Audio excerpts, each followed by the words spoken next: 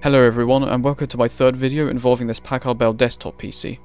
As you may know from my previous videos, I've been working hard on cleaning, repairing and restoring this computer. I've been successful so far, despite some difficulties. My most recent achievement was getting an SSD installed into this computer, along with installing Windows XP Home Edition and applying Service Pack 3. However, there were still plenty of updates and drivers missing, most notably the audio drivers. So, in this video, I'll be getting the latest Windows XP updates installed on this PC. Of course, I cannot do this without connecting it to the internet, so you know what that means. I'll be using my USB wireless adapter with this old PC to see if I can get it connected to the internet. I'll also install some fun software later on in the video. Hope you enjoy. So, here is the TP-Link AC600 USB wireless adapter, which I use to connect my main Windows 11 PC to the internet through our home Wi-Fi network. The box states that the adapter is only compatible with Windows 7 onwards, but I'm going to try it with this old PC anyway. I inserted it into the front USB port, which looked quite ridiculous with the huge antenna sticking out, but whatever. And as expected, Windows could not find a driver automatically and launched the Found New Hardware wizard. So I got the driver CD out of the box, inserted into the optical drive, and after a few seconds the installation wizard started automatically. I began installing the drivers and waited a few minutes for the process to complete. It seemed to be going smoothly, until the screen went blank. And then the PC rebooted. Uh-oh. When Windows booted back into the desktop, it then told me that the system recovered from a serious error. Turns out a blue screen error occurred but did not appear because the PC rebooted automatically. I decided to go into the system properties and disable automatic reboot after system failure, and then tried installing the driver once again. Unfortunately, the exact same thing happened. However, this time we could see the blue screen. The error code was bad pool caller, which relates to a driver problem. What a surprise. After restarting the computer again and waiting for Windows to boot, I thought about entering the device manager to see if I could manually install the driver instead without using the wizard. But then, when Windows reached the desktop, a notification appeared saying that Windows was detecting wireless networks. But I thought the installation failed? And looking in Device Manager, it turned out the driver actually installed successfully, despite the blue screen error. Very strange, but I tried connecting the PC to the home Wi-Fi network anyway to see if it would connect. I selected the right Wi-Fi network, entered the password, waited a few seconds, and it successfully connected. I was honestly surprised. I then went onto Internet Explorer and visited the Google homepage to test the connection, and it loaded the Google homepage just fine. Somehow the driver had installed successfully despite 2 blue screen errors. Very strange, but I was relieved. Now that the computer was connected to the internet, I wanted to get Windows XP fully updated with the latest patches, which are over a decade old now, but whatever.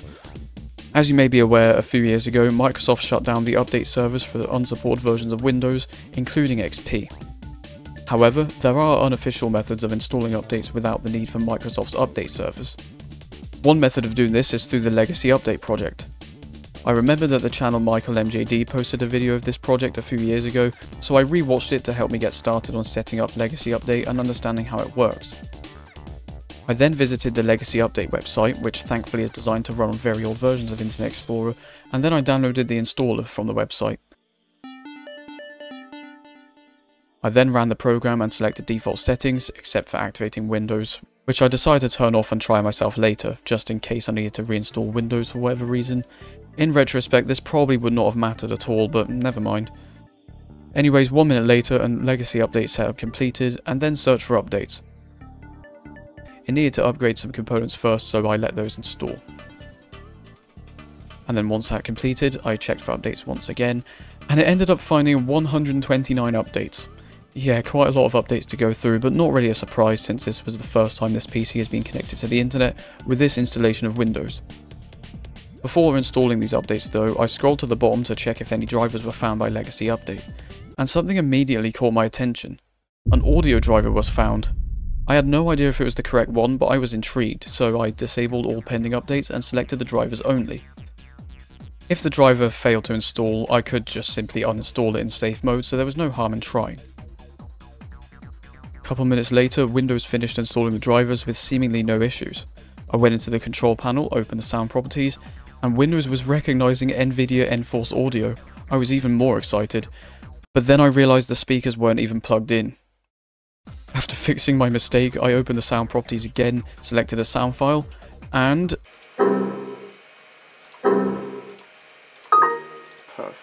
For the first time in 12 years, the PC was outputting sound again. I was so happy that this issue was finally fixed.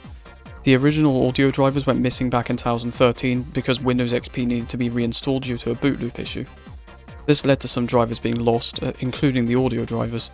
I must have been looking for the wrong audio drivers when trying to fix this issue in the past, but now I no longer needed to worry as Legacy Update had finally found the correct drivers. Awesome. I then proceeded to install the previously mentioned 130 updates. Thankfully this only took about 20 minutes due to the fast transfer speed of the new SSD. And then once this process was complete, I turned the computer back on to make sure everything was working still. Windows was taking slightly longer to boot up, which is understandable. Pens, focus, please, whatever.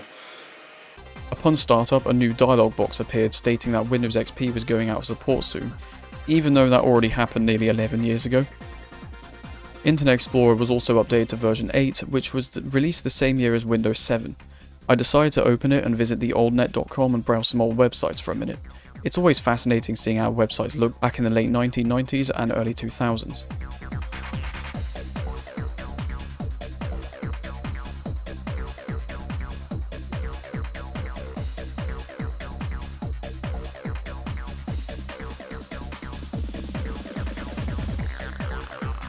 Oh, and there were more updates that were pending, so I let those download and install. And finally, over 150 updates later, Windows XP was fully up to date, with the audio now working. Time to play some classic 3D pinball.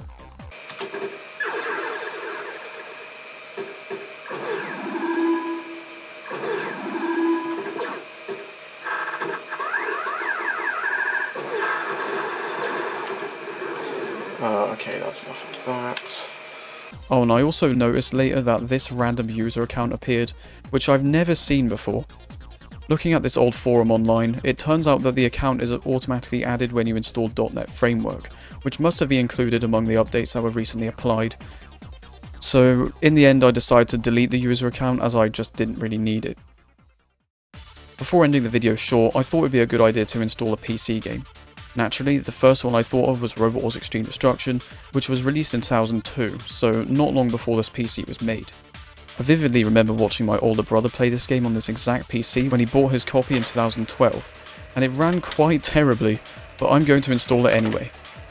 After inserting the disc, the game took about 1 minute to install, and then it opened. Can't wait to see this game run at 5 FPS.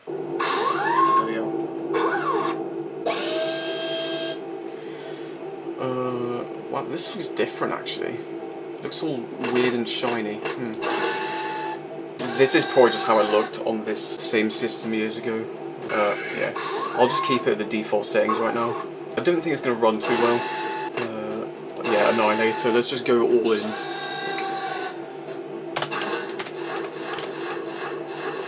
Yeah, these are like the 6 or 7 robots that we get from the beginning.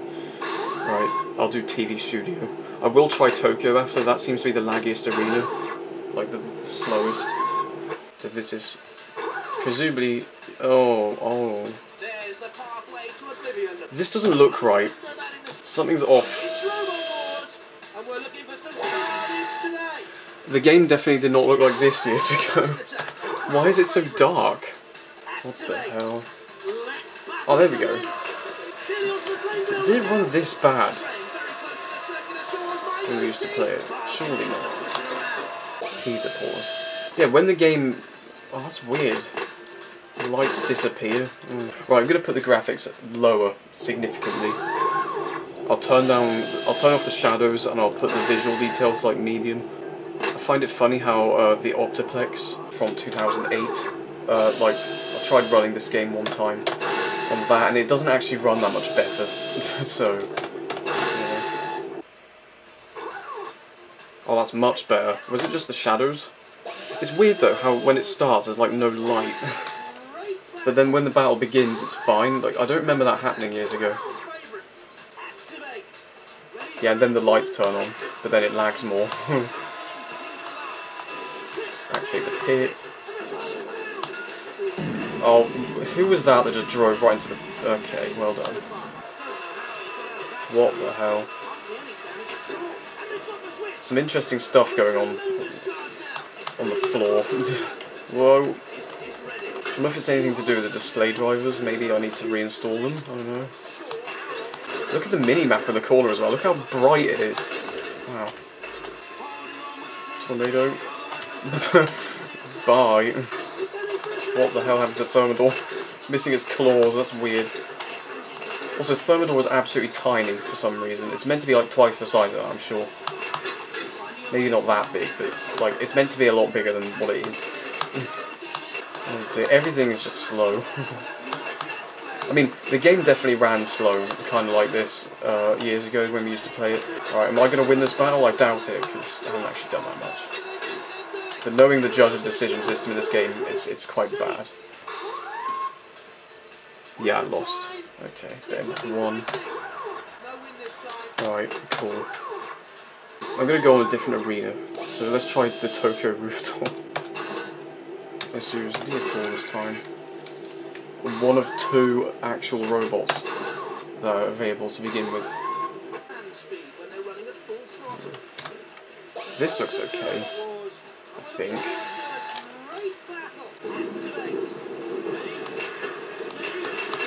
This actually is running better than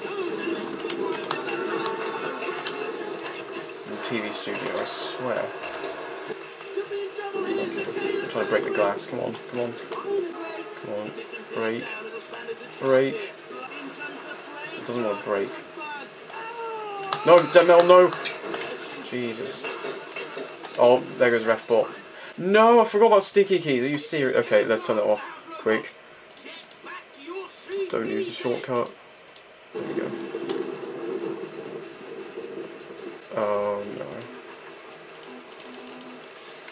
Right, Alt F. Oh. Right, let's try again. No! Okay. The game crashed because I went off it. Right. Let's try it again. Maybe I'll do New York now because I haven't tried that yet.